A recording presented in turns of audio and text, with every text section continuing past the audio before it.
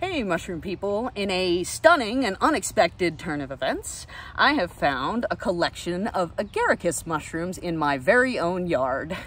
I say stunning and unexpected because it's been really dry in the North Carolina Piedmont, and so pickings of mushrooms have been extraordinarily slim. So I'm very delighted to share this collection of mushrooms with you today. I'm going to identify this as Agaricus reducibulbus. It looks very similar to another species that it could be, which is Agaricus abruptibulbus. I also want to qualify, I am not an Agaricus expert. Agaricus, like many mushroom genera, is a little bit challenging. And then one of the features that is important in identification of those two species is a staining reaction, a yellowish staining reaction. And so these mushrooms do not have a yellow stain, and that is the reason I'm going to call them Agaricus reducibulbus. But except for all those other features, you could call it Agaricus abruptibulbus. Anyway, before I get carried away with all my caveats and everything, let's talk about the Agaricus genus in general, because it's a highly common secondary decomposer. And what that means is it's a mushroom that grows through its habitat and breaks down organic material. And so a lot of times when you find mushrooms growing on the ground, they're mutualists and they're growing in association with trees and plants. And so, you know, you'll find their mycelium in the soil, but it isn't quite the same as what happens when you find a secondary decomposer living in the soil. So Agaricus is the genus that contains Agaricus bisporus, that is the common white button mushroom, also the portobello mushroom, also the portobellini mushroom, the baby bella, whatever you want to call it, the cap and stem sort of brownish to white mushroom that lives in the store is Agaricus bisporus. And so it, as a secondary decomposer, will grow through really rich compost. And so again, secondary meaning it's going after things that are already broken down a little bit. You know, you have a lot of decomposing mushrooms that will grow on wood, but secondary decomposers, you find them growing on the ground. And one of the things that alerts you to the fact it's a decomposing mushroom and not a mutualist mushroom is the fact that you may open up the area around it and find just basically this big old chunk of mycelium that is growing all through this substrate here. So that's one way that you can kind of get your head around a mushroom that's growing on the ground but is actually decomposing things. And that's, you know, whatever a mushroom's lifestyle is very important to figuring out what it is. So, you know, Agaricus is one of the secondary decomposer genera that we see a lot of. And there's some really lovely wild species. So I'm gonna talk about this particular collection. I've been showing off this one because it's in the best shape, but I actually have a couple of really nice specimens that show all of the classic features of Agaricus. Before I do that really quick, I've had a couple of people ask about this Lactarius indigo shirt that I have. I do mushroom art for fun, so this is one of my pieces. If you want a shirt of your own, I have a site called mushroomanna.com. It has this and a couple of other nerdy designs. All right, self-promotion aside, I'd love it if you get yourself a shirt, but I also won't be hurt or offended. So let's go back to these Agaricus reducibulbus / abruptibulbus, more or less. All right, so I'm gonna get a little bit closer here because I'm struggling. So the first thing you wanna notice about an Agaricus mushroom in general is you have a cap and stem mushroom growing on the ground, but again, growing with oftentimes like these big noticeable hunks of mycelium in, you know, leaf litter in particular. That's where these were growing. You have a mushroom also that has, and in this case, it's really wonderful. It's called a partial veil. And so basically it's a protective layer of tissue that covers the mushroom's gills. So when the mushroom matures, that's gonna break and it's gonna leave a ring on the stem. I'll show you that in a moment. So, you know, the partial veil on Agaricus reducibulbus and abruptibulbus is described as being kind of cogwheeled. And so if you look at it, unfortunately, there we go, it's a little bit better. You can see the texture. So there's basically these little chunks of, you know, floofy tissue on top of this protective layer of tissue. And if I mess with it, you'll see it's kind of sticky and peels right off. And what you'll see underneath is a mushroom. Let's see what color we are in the gills right now. So we have really pale gills at the moment. So mushrooms, when they're, or the, Agaricus mushrooms, when they're babies and immature, the gills are pale, especially if they're still protected by this partial veil. So, we have a cap and stem mushroom with a partial veil on it. And what happens when that lovely thing bursts is you end up with something that looks a lot more like this. Now, these guys are a little bit on the messed up side, but this is actually a pretty cool specimen, despite the fact that it's been eaten by bugs all day.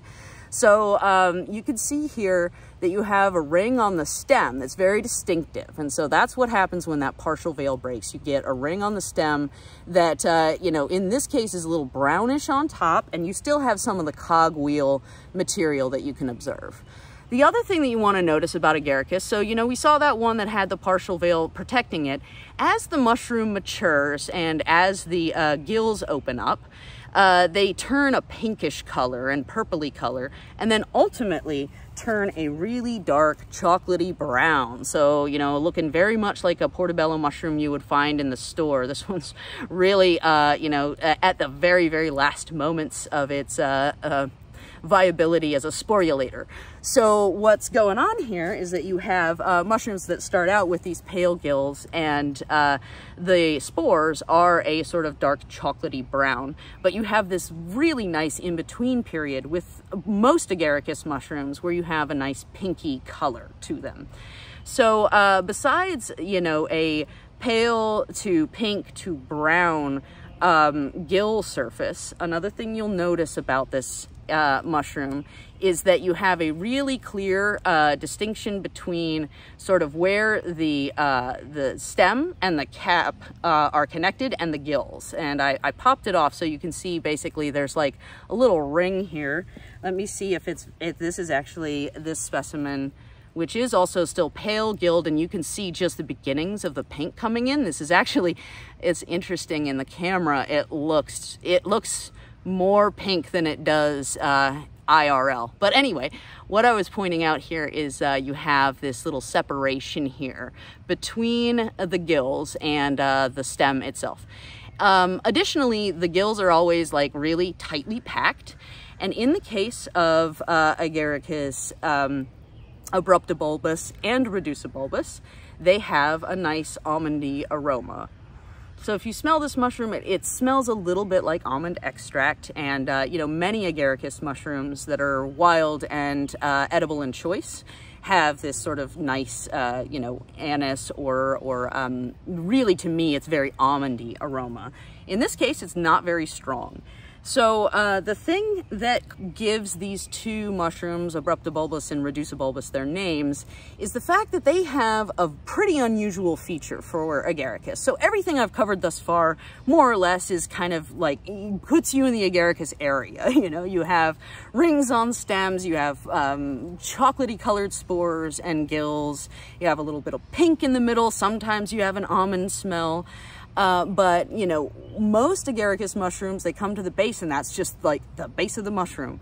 But with Abrupt-bulbus and reducibulbus, you have this little sort of foot at the base of the mushroom, and it looks like a little flat nubbin. Now, the thing that's interesting about this is that when I originally approached this mushroom, I think it was this specimen, which unfortunately is really a little worse for wear. So I approached it and I saw it from here, and I could see a little bit of enlargement at the base. And I'm like, oh, I think this is an Amanita mushroom, because you have a lot of really beautiful mushrooms in the Amanita genus with pale gills throughout their life cycle. And one of the other distinguishing features for them is that they have some sort of bulb or, a big old cup or sac of tissue at the base. So once I turned this over and I'm like, oh, it has kind of pinky purple gills, but it has this bulb. I'm like, okay, Abrupt-bulbus, which is the Abrupt-bulbed Agaricus, gives its name. So as far as this distinction between reducibulbus and Abrupt-bulbus, and my willingness also to jettison both of those IDs if they are incorrect. I mean, I'm pretty confident in that, but again, all mushroom genera are challenging, and so I want to, you know, give myself the benefit of the doubt just in case I screw it up. So if you have a correction for me, you can always leave them in the comments, and I promise to graciously correct myself. But anyway, so the difference as described in the literature between abruptibulbus and reducibulbus is a staining reaction, a yellowish staining reaction when you handle the mushroom. So a lot of Agaricus mushrooms and species have a sort of, you know, yellowish staining or tinging. Sometimes it's very dramatic. And so, you know, you rub the mushroom's cap and it all of a sudden sort of blooms for you. We have Agaricus auricolor group, which is this golden yellowy Agaricus mushroom. It's really beautiful. And, you know, so Agaricus abruptibulbus has a yellow staining reaction, whereas Agaricus reducibulbus, the bulb is described as being slightly different, and I can't really tell here. It does not stain. So reducibulbus and abruptibulbus, as far as like what I could do with my eyeballs without going much further into literature, microscopy possibly, and using reagents to see what kind of staining reactions this might get if I start to throw chemicals onto it. If I'm just using my eyeballs, I would call this reducibulbus because it doesn't have a yellow staining reaction. But this bulb is really interesting because Amanita, you know, is probably the most important genus, not the most important genus to learn, but if you're interested in foraging mushrooms safely, understanding how to identify an Amanita and being cautious around gilled mushrooms that have rings on the stem and some sort of bulbous or cup or enlargement at the base of the stem is really important, because there are some Amanitas that are very, very toxic. And so this is kind of an unusual little stinker. I am so delighted that I found it. You know, I wanted to mention one other feature actually with this one. So this is probably, like, if I were going to eat this mushroom, which I will not, there's a couple of reasons why. So let me go into this. First of all, I haven't eaten this species before. That doesn't mean I'm like hesitant, but at the same time, I'm like, okay, I want to post this, make sure that my ID is rock solid before I'd even think about it. But more to the point, the bugs have been very hard at work on this entire collection.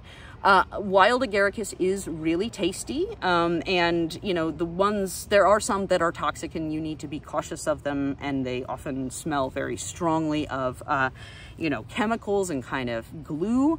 But the main thing you're really, like if you're a novice that you're looking out for and you may want to avoid Agaricus to begin with, is not so much poisoning yourself with an Agaricus, but poisoning yourself with an Amanita mushroom or another gilled mushroom that resembles an Agaricus mushroom. Anyway, that's a whole lot of fuss, but the thing that I really like about this particular specimen is it has this nice sort of marshmallowy cap. And that is something that you'll often see in Agaricus mushrooms. So you have a nice little, you know, lump on the top here.